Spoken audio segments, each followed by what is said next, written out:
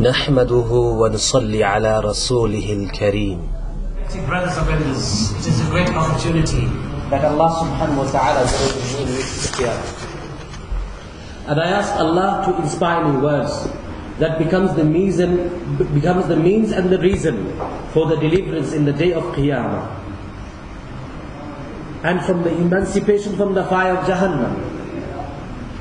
It is a great opportunity that Allah has gave me and you the tawfiq and another chance in life to reach in the month of Ramadan, Mubarak. There's many people who was fasting last year, but Allah's hukum has come, the order of Allah has come. They have left and departed from this world. There's many people who was fasting last year, but because of the severity of the illness, they can't fast in the month of Ramadan. Some people, I will come to this, some people take the advantage saying that because I am doing long shift hours of work, I cannot fast. This is not a reason for a person not to fast. So why has Allah ordained and made mandatory upon me and you this Ramadan al-Mubarak? There is two category of people. There is one category, when Ramadan comes they say, they complain. They say, oh no, another month has come. I have to stay away from my food, everything for the whole day. And this is a sign of hypocrisy. This is a sign of hypocrisy. That a person, when Ramadan comes, he doesn't find it any enjoyment. He doesn't become happy. He becomes stressed.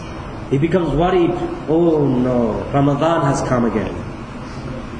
But there's another category of person, when Ramadan al-Mubarak comes in, he feels joy and happiness that Alhamdulillah, Ramadan al-Kareem, Barakallahu feek, Ahlan wa sahlan, may Ramadan come with ease and happiness. This is supposed to be the attitude, the behavior of the Muslims. This is supposed to be the character and the attitude of the behaviors of the Muslims. That they accept Ramadan and embrace Ramadan willingly, happily, with open hands. Alhamdulillah.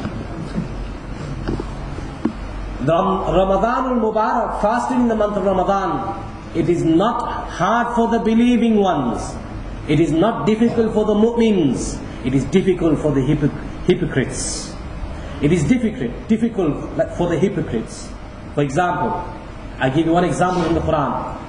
For the mu'min to pray 2 rakat salat, for the hypocrite to pray 2 rakat salat, it is difficult for him.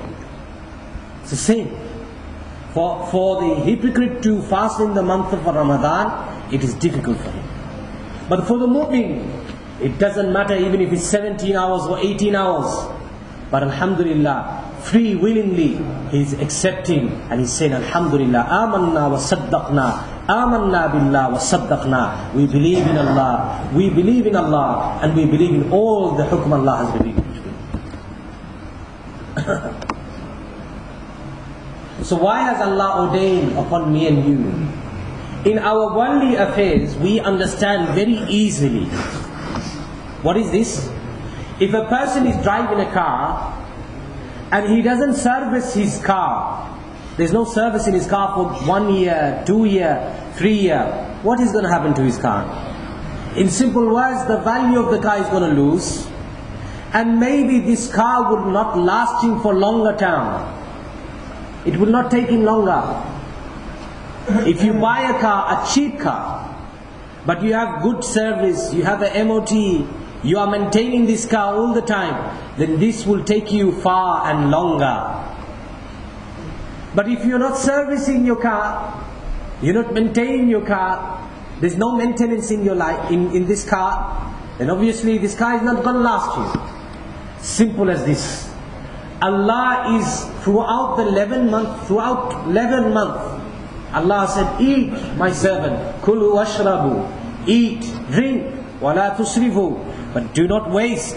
But now my servant, it is the hukum that now you fast and you stop from food and drink from a certain time, for a very short period of time, not a very long time, for a very short period of time.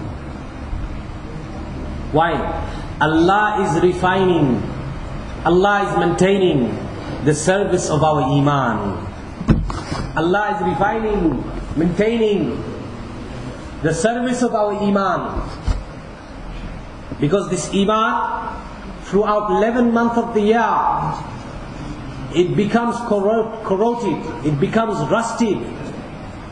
Because the actions of deeds that we are doing throughout these 11 months, the actions and deeds that we are doing, our iman becomes rusted. Our iman becomes rusted.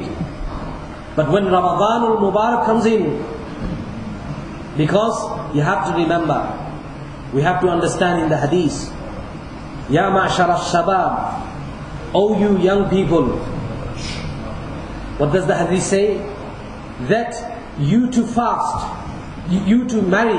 If you cannot marry, it's better for you to fast. Because if you fast, your desire and your desire that you have inside, it reduces. It reduces. So naturally when a person is fasting, he is reducing, he is minimizing his desire. He is minimizing his desire. So he doesn't want to do haram, he doesn't want to commit a sin. So Allah Ta'ala says in the Quran, Ya ayyuhalladhina amanu kutiba alaykumus siyam kama kutiba alal ladhina min qablikum la'allakum tattaqun.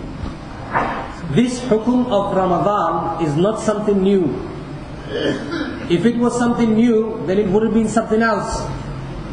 But this hukum has been given to the ummah of the previous. And it is given hukum to you. Why? لَعَلَّكُمْ تَتَّقُونَ. So that you can become God-fearing. So that piety can grasp you. So that your iman can elevate and come to another level. Your iman can elevate and come to another level. This is the reason for Ramadan al-Mubarak. Allah subhanahu wa ta'ala has made this fasting, ordained this upon me and you first. Which means that something that is first, for example, salat is first, hajj is first, zakat is first. If a Muslim, a mu'min, a believer, rejects and denies the first hukum of Allah, he will become a kafir. And if a person neglects, he neglects fasting, he neglects his salah, he neglects his hajj, he neglects his zakat, then this person becomes a fasiq, an open sinner. There's many Muslims who are not fasting in Ramadan. Many.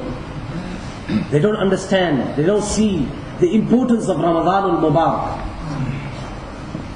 Tell me, the mother who tells the child not to eat certain food for a certain time, the mother doesn't have any personal benefit for herself. She always thinking for the child.